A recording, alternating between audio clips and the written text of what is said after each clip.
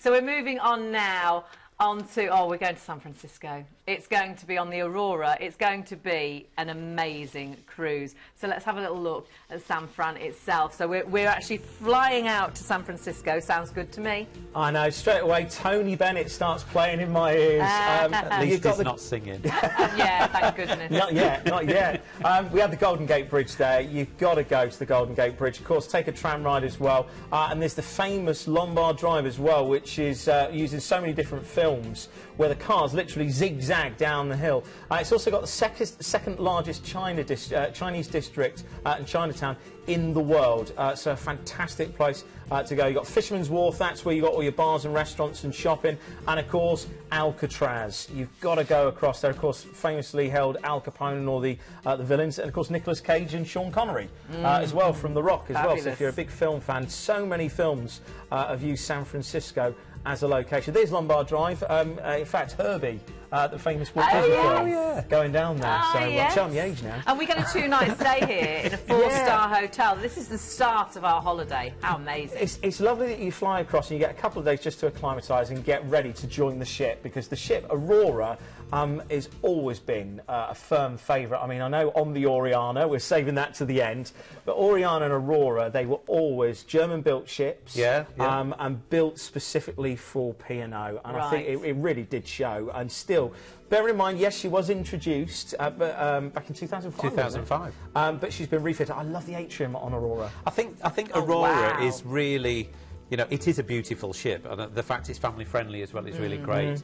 It's a nice size, you know, and again, I think, you know, taking Aurora around that sort of itinerary, it really gives you those iconic places to see. You know, it's got the gym, it's got the theatre, you know, we've got theme nights on here, we use tribute artists, we've got the children's facility, we've got beautiful deck spaces on this ship. And again, what we really try and make it a home from home. You know, although you're on the other side of the world, we're still a fundamentally British product. So you've got British TV, you've got British acts. We're flying people all over the world every day of the week to deliver, you know, an entertainment lineup that the Brits want to see. But you still get the daily newspaper. You do get your Horizon newspaper every morning in your cabin. Tell you what's on through the day. We give you a cruise overview at the beginning as well. And again, we try and reflect where you are in the world. You know, it is a beautiful ship. The refits really stepped it up. It is lovely. It does look stunning, but also the places we're going are quite amazing. It's a beautiful itinerary. Well, the thing is, you know, this is a 30-night cruise, and the value that you've got here is just phenomenal. When you think about what a hotel costs you in the UK and what you're getting, apart from the ship, the facilities, the food, the entertainment, all included, but it's the ports. There's so much to talk about that I'm going to skim over some of them. But how can I not talk about Hawaii? No, absolutely. You're going into Maui, and of course this is whale watching country. This is where you want to go. Can't be guaranteed, but you know, I mean, look at that there. If you get the chance to see that, well worth going on one of those tours. Fabulous. Of course, Hawaii is what is famous for Honolulu. Now, this is your historic port, so if you do want to go and see Pearl Harbor, and you want to go and visit the memorial for the USS Arizona, then you can do. Another thing you want to go and do here as well is Diamond Head Crater. When the first sailors that came across to this part of the region first set eyes on it, they thought it was diamonds because of the actual stalagmites and all the crystals in this crater. But the beaches there, I mean, straight away you think Hawaiian shirts, you hear the Beach Boys, surf's up, Wipeouts! You just got to enjoy it. You've got to enjoy it. Anyway, then you've got some great days at sea. Now, of course, it's going to be packed with entertainment. You'll get your daily newspaper, as you're saying, great shows in the evening, and of course, formal nights are still quite a key so we've got part. our formal nights. We've got our theme nights as well. So we've got 60s, 70s, 80s theme nights, and you can find out all your formal nights once you've booked and you get onto Cruise Personalizer. They can tell you exactly how many dress codes that we've got for that particular voyage. Excellent. Then we're going to be going into our next port of call, and of course Pago Pago is just absolutely amazing. So Pago Pago Pango Pango, tomato tomato, whichever way you want to call it. Then you're going to be going into Samoa, and of course this is the home of Robert Louis Stevenson. He's actually got his house was there, the acclaimed novelist. Right. It's a lovely place to go out and visit because, again, you've got some of the finest architecture in this region, because you've got to think, back in the 1800s, all the colonies were going over there, the plantations. It was a really rich and wealthy part of the world. Of course, the waterfalls and the rainforest. You've got to remember, amazing, this is tropical country, wow. so even if it does rain, it rains, and then in 10 minutes it's steaming because it's you're dry. Then you're going to be coming down to Auckland and New Zealand. Now the thing is, we're going to be talking about New Zealand. We of course go to the Bay of Islands. We've got Wellington as well, which is the capital, and Akaroa. All of these, so much to go into. But if you're a Lord of the Rings fan, right, you've got to go out on some of the tours here, because this is where they filmed Lord of the Rings. Of course, you've got the wonderful Sky Tower that you saw in the background there. It's a real clash of culture because, again, you've got British influence, you've got Scottish influence. One of the ports we're going to come to in a minute. You feel as if you're in Scotland. It's quite strange. It just really is a brilliant opportunity to go. Wellington, as I said, that's definitely the place to go for the Lord of the Rings tour. And, of course, you've got all the Victorian buildings from the 1800s. Quite a windy port that you've got there, so great for going out and seeing water sports or taking part. Then you're going into Akaroa. Now this is where you go, the Trans-Alpine Express.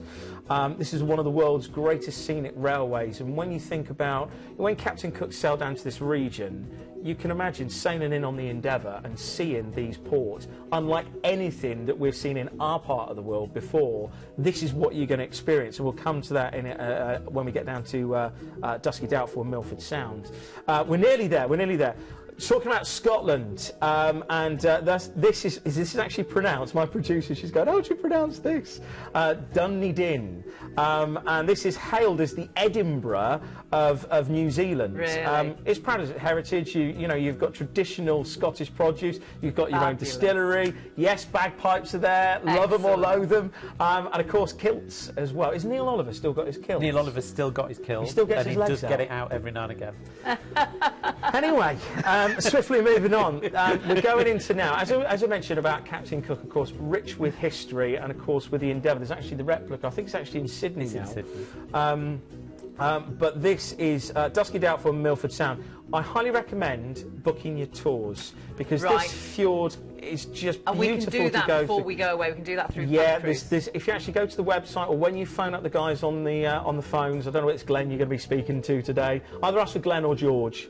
It's one or the other. They're all fabulous. You can book your tours and excursions and see what's available, because book early to avoid disappointment. This is a great part of the world. But you finish off with a 2-night stay. Wow. In Sydney. In Sydney. Now, so we've got a hotel stay here. Yeah. I mean, apart from the Opera House, which is a UNESCO World Heritage Site, of course, you've got the bridge as well, or the hangar, as they call it, in Sydney. You can actually walk the bridge. You're attached with a safety harness. Gosh. The safety harnesses are actually produced in Wiltshire. That was one of the really weird things. I'm originally from Wiltshire. I'm up across Sydney Harbour Bridge, and the chap's talking about who produces the safety gear. And it's in, I think it was Corsham or Chippenham, somewhere close to where. Anyway, you've got to go and see the koalas as well. There's a fantastic zoo just off of the marina. In the evening, because of course you've got 2 nights there, you've got the marina complex, and you've got a fantastic casino there. One of the cleanest and one of the safest cities I've ever been in. I was really lucky. I transshipped from the Caribbean to Singapore, well, to the UK, to Singapore, and then down to Sydney. And so welcoming there. Absolutely amazing stay. Just an amazing cruise. Have a look at what is included. You've got so much. This is 30 nights. It works out under £100 per person per night for the most incredible itinerary. And in January, after we've had Christmas, January is such a dull month, and it's something to look forward to.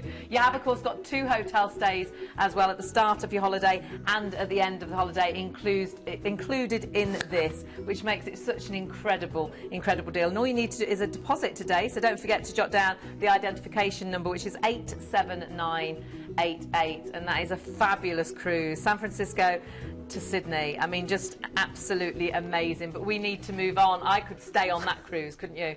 Ah, that was heaven.